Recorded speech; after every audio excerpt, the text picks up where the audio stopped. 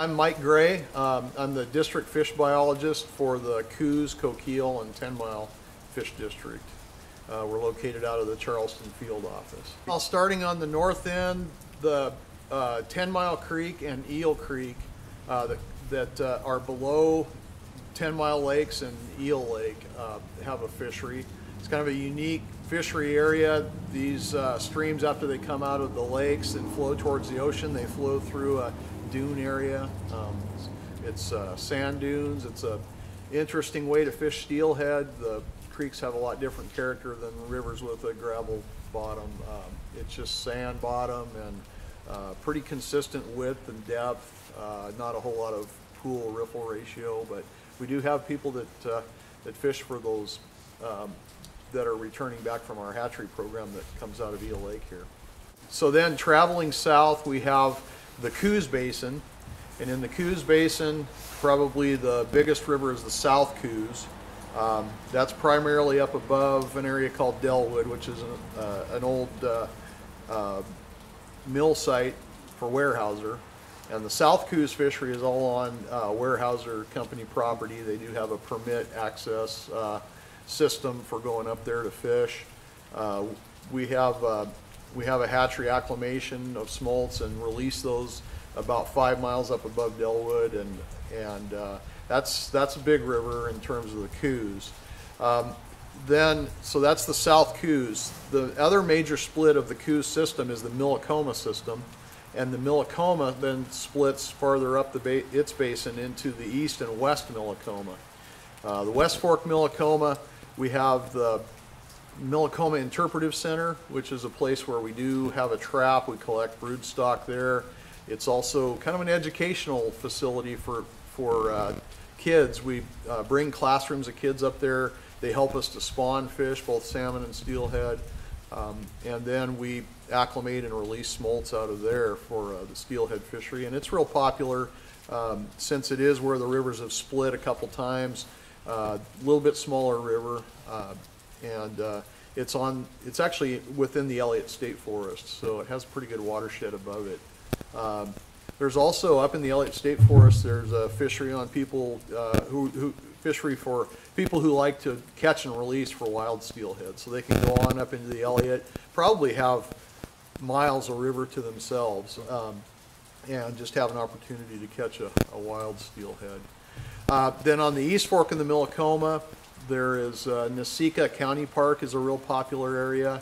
It's the river is similar in size to the West Fork because they've kind of split in half, but that's an area that has a lot of quite a bit of mileage of public access for bank fisheries. Both the West and the East Millicoma are primarily bank angling. The same with the South Coos River, mostly bank angling. People will put in some pontoons. None of those in the Coos are really much of a drift boat fishery. So that's the Coos system. Those are the primary areas in the Coos. Then moving on south into the Coquille system, the largest split there is the South Coos, or South Coquille River. And up above from Myrtle Point on up through up to about Powers, that's large river. Lots of sections to float with a drift boat, and several small parks for bank angling access. There's county parks. There's a couple little state park waysides that are in there, so you can get in there and bank fish. But you're also going to see a lot of drift boats coming down, and pretty popular area. A lot of the guides, local guides, and also from outside of the area like Roseburg and even to the north, depending on what the rivers are doing up and down the coast for being in shape, they'll come over to the South Coquille. The North Coquille, there's a place called Laverne Park. That's a county park. There again, at least a couple miles, probably 2 or 3 miles of bank angling access, pretty popular. There's camping there, there's some cabins. So the North Fork is another place where folks like to fish for steelhead around here. That's strictly a bank angling show there.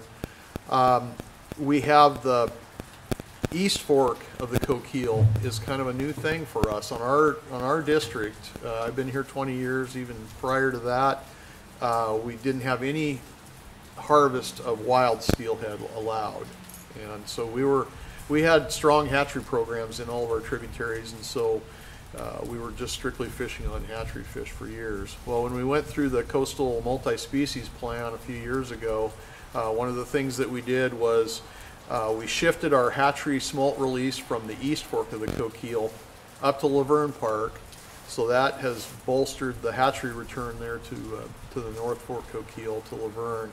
But the East Fork of the Coquille became wild fish emphasis, and it is a place now where we are allowing harvest of 1 per day, 3 per season wild steelhead. So that's our only stream in the whole district that has wild steelhead harvest that's allowed. You know, I tend to send people to the West Fork and the East Fork and the Millicoma. They're smaller rivers. It's not big water. There's not a lot of boat fishing. You don't have drift boats going by in front of you all the time. There's some places where you can get to a spot and you may have it, you know, pretty much to yourself. It's not real high pressure. South Fork Coquille, for example, and the North Fork Coquille up at Laverne tend to get pretty high pressure. So if you like fishing, you know, in amongst a bunch of comrades, you know, that's a place you can go. But on the East and West Millicoma, it's a little more low key. You might have a hole to yourself and kind of learn the ropes. So that would be my suggestion. Gear wise, you know, I grew up back in the 70s when I first started steelhead fishing as a kid, bouncing the bottom. You know, you'd have your pencil lead, and then you'd have a 18, 20-inch leader back to a corky, maybe some eggs on it, maybe some yarn, bouncing that along the bottom. You tend to hang up a lot, and lots of snags, lots of retying, but that's the way a lot of us learned. Something that's become more popular in recent years is fishing a slip bobber, putting a bobber stop on your line which you can adjust, allowing that bobber to go up to a stop, and you adjust that based on the depth of the river that's out in front of you. And under that, fishing a jig. You can keep that gear up off the bottom. You could float that down, watch for that jig to get pulled under by a steelhead that's grabbed it. Bringing up my son fishing, I've kind of started him out on that because I could get him set up in a spot drifting down, and he probably wasn't going to hang that pencil lead up on the bottom so much if, you know, fishing that bobber and jig technique. So I think that's really a good one to get people started on steelhead fishing.